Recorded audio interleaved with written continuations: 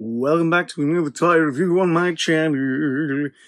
This time, this is some retro loving.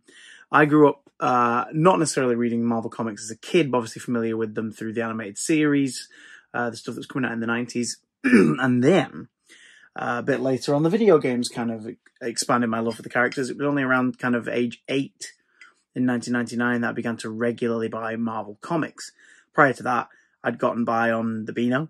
And as far as superhero stuff, it was like the occasional Spider-Man or Justice League or Batman annual, for example. That was my Marvel DC experience up to that point. And then the video games came along and I started playing a bit more of them alongside getting into the comic books proper.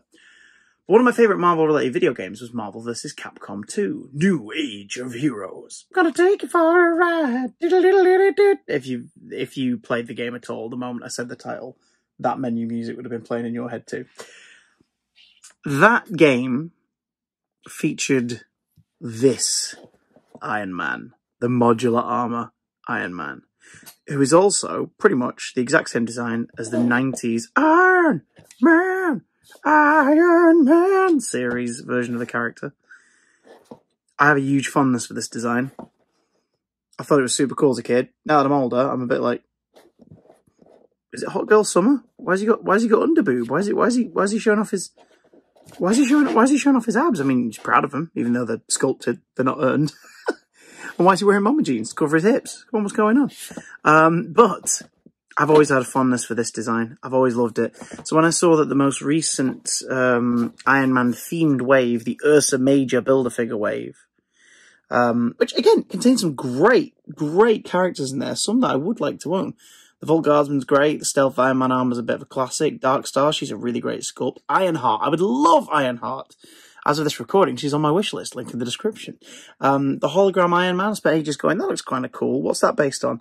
The more I've looked at it, the more I've realised it seems to be the Captain America Civil War movie sculpt rendered in translucent plastic. So that's more of an MCU kind of bonus, I guess.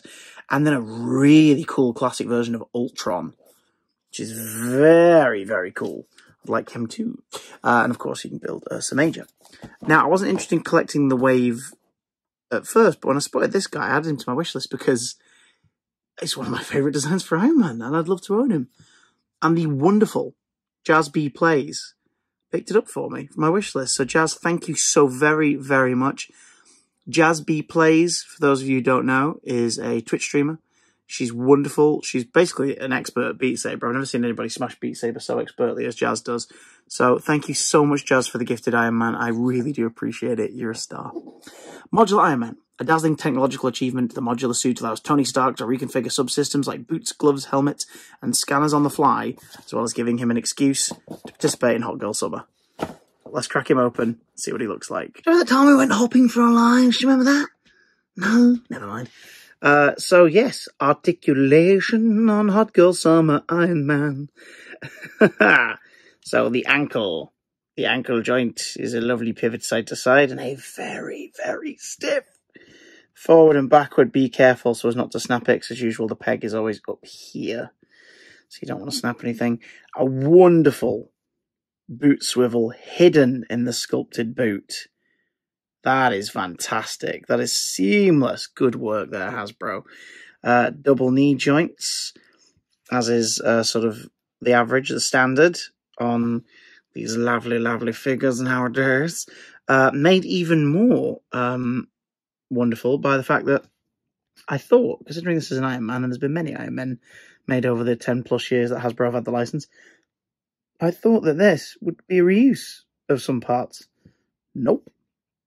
The new pegless technology, revealing that this is pretty much a new sculpt.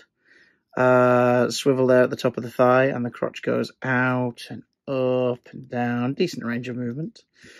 So straighten that leg out there. He has a waist swivel, hoo-ha, which I'll be honest, I do appreciate with Iron Man, because obviously with Iron Man, you kind of want him to be able to turning in mid-fly, or, you know, turning around to blast a beam behind him, what have you. So I always appreciate a waist swivel on an Iron Man figure. He's got a rib crunch, as opposed to an ab crunch. Decent range of movement there. The wrist goes backwards and forwards and swivels around as a separate piece. So there's no need for articulation down here. He has, again, pegless double elbow joint. Bit stiff, be gentle with him.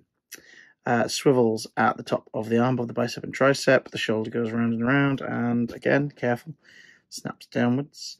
The head is on two joints. The base of the neck does turn. On one side, you can see here, sort of a throat. So that's how you line it up to the centre. And then the head itself is on a ball peg joint. All a little stiff, and I think that's the materials used in the plastic. He's just he's a little bit stiff, so you gotta be careful with him. You gotta be careful not to snap him, you know. Let's zoom into him. Naughty boy, there he is. Oh, he does look lovely, doesn't he? So again, the paint wash used gives everything a bit of a metallic sheen, except for the additional gold points that are on the boots, the knees, top of the thighs and the wrists. The rest of the gold is more this yellowy gold wash. It is beautifully shiny, so you can fake reflective with that without it actually being reflective. Look at shiny butt. The face, the mask. Oh, look at that. So you've got the ridges on the top. You've got this slight, very slight bit of paint just inside, red and some red trim and black, that gives it a nice bit of depth. So you can imagine this is a helmet. Like, that face plate is there, and if you take it off, then there'd be like a lens thing, whatever, and Tony's face underneath. Got things on the ears there. The shine in the red is beautiful.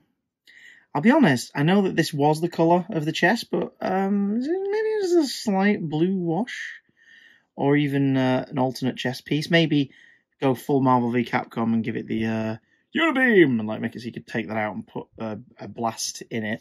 So speaking of blasts, we do have some options for tactical aggression. He's got a hole in his palm. Why does he have a hole in his palm? With the clawed hands he has on the figure? Well, obviously it's because you can give him repulsor rays. You can have these stick in his palm, firing off at enemies. Nice blue translucent plastic. A bit deeper blue than the ones the MCU Iron Men come with, and I think these look better, actually, as a result. And then you've got the lovely fisticuffs, you see. Give you the option for punching the living daylights out of some bad guy like the Mandarin, or well, if it was the 90s cartoon, it'd be like Hypnosha or someone. God, I wonder if I'll ever get a figure of that. Let's see what he looks like alongside some contemporaries. There we go, some proper Iron Man animated series, West Coast Avengers vibes. Nice. I really like him. He is simple, he's straightforward, a bit more brawly of an Iron Man. I've not got a huge amount of the Hasbro comic book Iron Man, to be fair. I've got a super early Heroic Age one from the Iron Man 3 figures. I've got the hologram one from the Shang-Chi figure wave, which is sort of a classic Iron Man in really bright colours. And I've got the Guardians of the Galaxy Tony Stark, this spiky armour.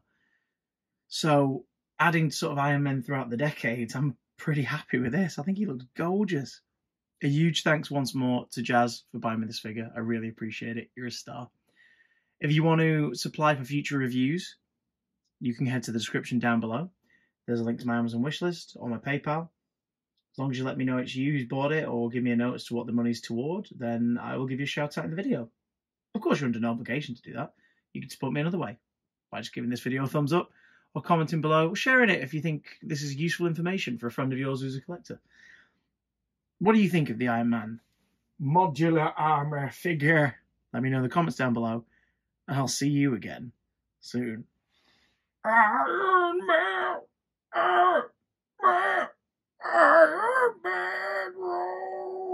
Oh, hot girl summer. Also, before I forget, how cool is this backing card? That's amazing. Just look at that.